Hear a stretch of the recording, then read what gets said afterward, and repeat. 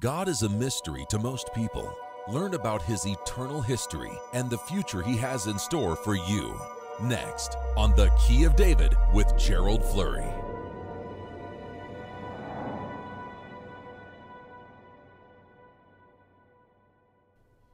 Greetings, everyone. This world is filled with religions, but did you know that the God of the Bible says this world does not know Him, does not know God? He is a mystery to them. That's, of course, explained both in the Old and the New Testament of the Bible. The Bible also states very emphatically that this world is far, far from God spiritually, dangerously far from God in that way. And if you ask people that, when does this oldest time or the earliest time begin in the Bible, most of them would tell you, they'd go to Genesis 1 and verse 1, but that's not even really close to the truth. And it is there where the mystery really begins. We have to go back to the earliest time if we're going to sort this out and see why God is a mystery. There is cause and effect, and there is a reason why. So let's take a look at that concept, and we'll begin in John 1 and verse 1.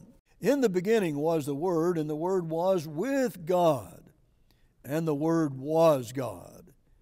Now this verse talks about the Word being with God, and that's a word that's actually a vision in itself. It's just not a preposition that denotes place or space, but it refers to the closest relationship two beings could have. The Word and God. That intimacy was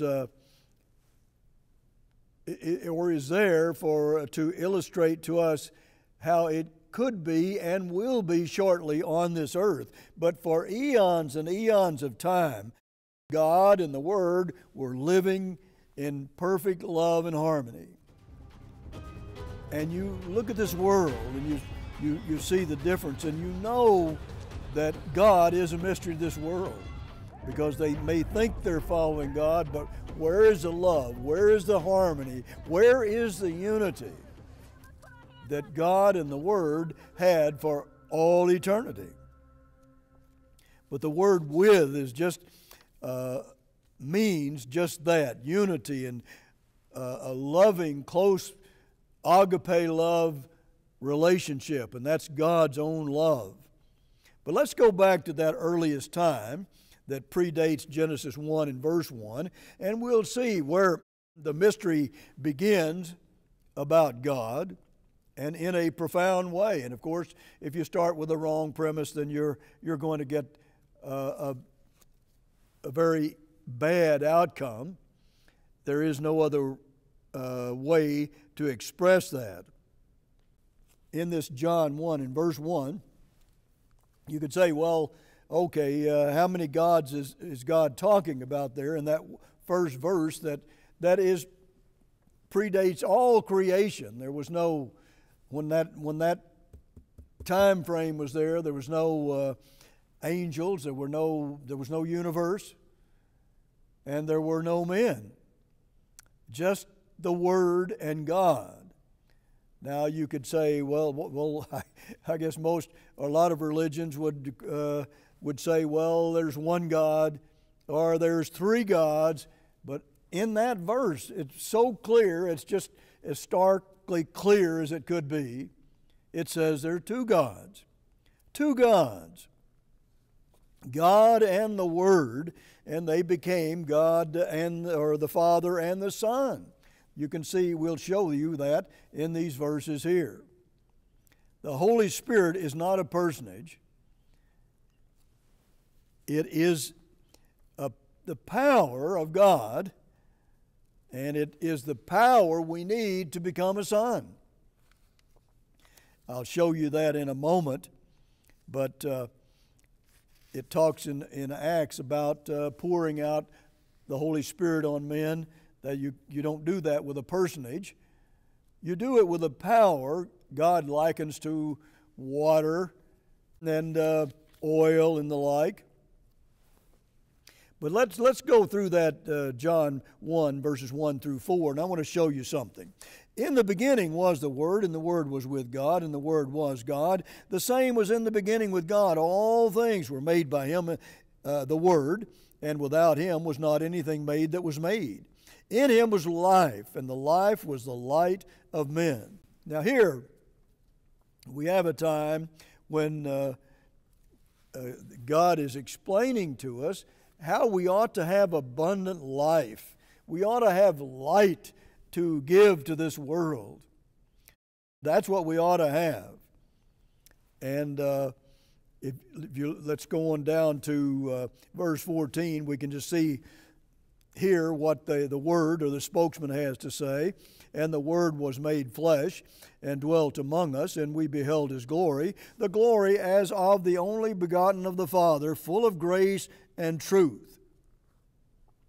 Here you have still, you see, God and the Word. But what happens? Something really terrific happens with God and the Word. There's a big change here that has everything to do with your future. And we have to understand that, or we're going no place spiritually. Here is a quote from Herbert W. Armstrong in his book, Mystery of the Ages.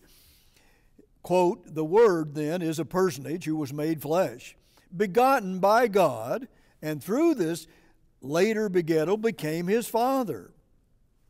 Yet at that prehistoric time of the first verse of John 1, the Word was not yet the Son of God. He divested Himself of His glory as a spirit divinity to be begotten as a human person. He was made God's Son through being begotten or sired by God and born of the Virgin Mary." Now, how many people believe that? See, how many people really believe that, where God and the Word became the Father and the Son? This is a mystery to the world. From the very beginning of the earliest time in the Bible, you see where they are getting way off track. Can you count 3 gods, as many people believe there are? Making the Holy Spirit a God, which it is not. And you can prove that very easily. But you see, here's where God became the Father and the Word became the Son, the Father and the Son. And what is the purpose of all of that? Why was that necessary? Well, God is about to recreate Himself in men. That is, if you look at the time frame here. And in Hebrews 2, I'll just mention this, paraphrase that. It talks about Christ bringing many sons into glory. Many sons to glory. Now, he's the firstborn of many brethren and the only begotten of the Father in a woman. And here he says He brings many sons into glory. It's about bringing sons to glory, bringing you to glory, bringing us into the very family of God. Father, Son, sons. And we are, the first fruits are the bride of Christ, husband, wife, family. Notice verse 10 and 12 of John 1. I want to read that to you. He was in the world, and the world was made by Him, and the world knew Him not. Now here is the world didn't know Him, if you can believe that. Well, and He came into His own, and His own received Him not, but as many as received Him, to them gave He power to become the sons of God, even to them that believe on His name. Now here, the world didn't know Christ. And yet it says that those that did receive Him, He gave power. He gave the Holy Spirit to them and the power to become sons of God. It does take power. It takes God's power to overcome and enter into God's family. It certainly does. The world does not know Christ, though. That's what it's saying. It does not know the Son of God. It doesn't know about the family of God. They don't understand that, and it's right here in the very earliest time mentioned in the Bible by far. So we have this power that God wants to give all of us. And if we receive Him and receive this understanding, He gives us power. He gives us the power to become sons of God. What could be more important than that? Nothing to you or to me. Let me read now what it says in John 17, verses 25 and 26. This is the prayer, Christ's prayer, the night before He was crucified. Listen to what He has to say. O righteous Father, called Him Father, the world has not known You. The world hasn't even known You. But I have known You, and these have known You that You have sent Me. And I have declared them Your name, the family name. And no mystery there, if we understand that. And we'll declare it, that the love wherewith You have loved Me may be in them and I in them. See, they loved each other for all eternity. They loved each other. And that's the way of life He's going to bring to this world, to give us unity and harmony and joy and happiness. That's what this world should have had for 6,000 years. But we've rebelled against God. We haven't wanted to let Him teach us. Why? Well, let me show you, just read a couple of scriptures to you. I don't want to take up much time here, but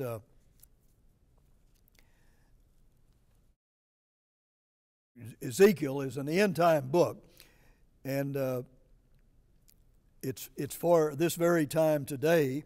And the world, it shows that the world has never really known God.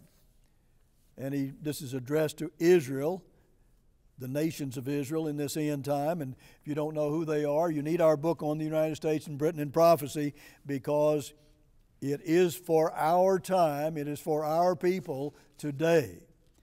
Verse 7 of Ezekiel 6. And the slain shall fall in the midst of you, and you shall know that I am the Eternal. Now, you see here, God says He has to punish people before they're ever going to know Him. And He repeats this expression almost identically over 50 times in the book of Ezekiel. You shall know that I am the Eternal, or the Lord. Verse 10, and they shall know that I am the Lord, and that I have not said in vain that I would do this evil unto them. God says, I will correct you if you don't listen to my word.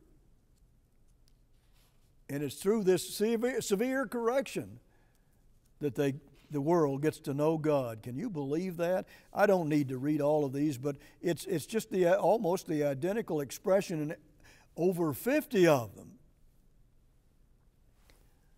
Now, you can read that in Strong's Concordance and see it yourself.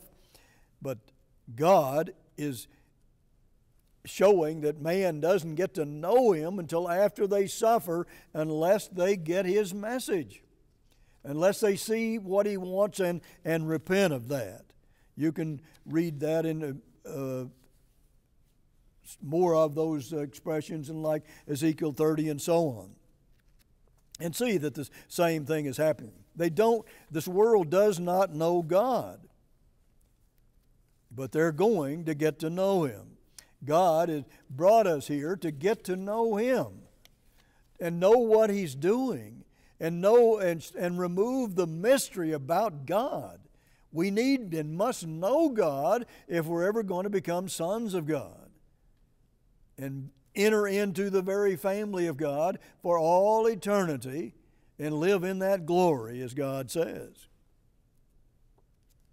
Verse 11 of Ezekiel 33 says, "Say unto them, As I live, says the Eternal, that I have no pleasure in the death of the wicked, but that the wicked turn from his way and live. Turn you from your evil ways, for why will you die, O house of Israel?" See, God doesn't want us to die. He doesn't want us to be severely punished, to go through all these terrible trials just because we haven't received Him. He doesn't want that at all. He wants to keep people from dying. He wants them to turn away from the way that's causing all the problems.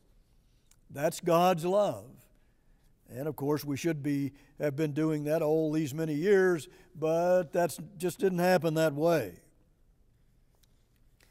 God will turn things around for individuals or nations or whomever. It says in Revelation 12 and verse 9, I'll just paraphrase this. Revelation 12 and verse 9, it talks about the great dragon, the old serpent, which is the devil and Satan, deceives the whole world. Now, the whole world is deceived by this dangerous deceiver. After all, if you're deceived like that, there has to be someone behind it. And it is that old serpent, the devil, that has deceived the whole world. And yet, how many people believe that? You see, this is why God is a mystery. We are deceived. We have been deceived by the devil because we've not stayed close to God or not allowed God to get to show us how we can know Him. Let's go back to John 1 and verse 18. I'll mention something here. It says, "No man has seen God at any time. The only begotten Son, which is in the bosom of the Father, He has declared Him." He has declared Him. Verse 18. God sent Jesus Christ to this earth. The Father sent Him to this earth to declare the Father, not Himself. It doesn't revolve around Jesus Christ. It revolves around the Father. That's what John 1 is telling us, and many, many other scriptures. So the Son is in the bosom of the Father. They're just as close as two beings could be, and this is God. It's a closeness that we can't even really fathom oftentimes. But we ought to understand it better and better all the time. It is a father-son relationship with all the love of God and all the unity and harmony and peace that you could imagine. And this is what God wants to give you now. He wants to give all of us this now. Not next week or next year or 10 years from now, but now. We need peace and joy and harmony now in this world. Look at what's about to happen. You have nuclear bombs just inundating this world, it seems. So many of them, so prevalent. How are we going to deal with that? How is anybody going to be able to deal with that? They just keep proliferating these dangerous weapons, and nobody can stop it. Maybe they think they can, but they can't. They don't stop it anyhow. God says to His own people, I'll just paraphrase this too, Malachi 1 and verse 6, that a son honors his father and a servant his master. Then if I be a father, where is my honor? God is saying that to 95% of His own people. They've stopped honoring the Father. If you don't honor the Father, you don't understand the very family of God. God is a mystery to you. And that's what's happened to His own people. And that's the greatest crisis of this end time. It really is. See, family is a God-plane relationship. Families were meant and are meant to hold the standard of the God family. Be you perfect as your Father in heaven is perfect. See, raise it up to that standard. It's a God-plane relationship. You can't say that about any other family, only the human family. because they have that spirit of man in them and can connect with the Holy Spirit of God, and God can live in them and give them the power to become sons of God and become or be born into the family of God. Christ didn't try to exalt himself over the Father. He said, "My Father is greater than I." So God and the Word became Father and Son, and the Father is the head of the family. That's the way it is. But when you talk about Father and Son and sons and children and husband and wife, which is a type of Jesus Christ and the church. These are all terms of family. God is a family. And He wants to bring mankind, billions and billions of people, into His family as sons. And what are they going to look like? Well, you can see, if you want to check Romans 1, verses 18 through 22, you can see that men, God says, they knew me, but they suppressed the truth. They knew and proved things about God, but then didn't want to receive it. That's the attitude of too many on this earth. The 28th verse says, of that very chapter says, they did not like to retain God in their knowledge. They just didn't want the knowledge of God. They didn't like to retain it in the knowledge of God. Something is wrong with man. That's why God is a mystery. Something is wrong the way men treat God's knowledge and failed and refused to receive God. That's where all of our problems come from. Colossians 1, verse 23, if you continue in the faith, grounded and settled, and be not moved away from the hope of the gospel which you have heard, and which was preached to every creature which is under heaven, wherefore I, Paul, am made a minister. Now the Colossians was a strong church, but then there were the Laodiceans there with them, and they turned away from God in the time of Paul, and they're doing the same thing in this end time. This is when you talk about the gospel, it's talking about the good news of the coming family of God.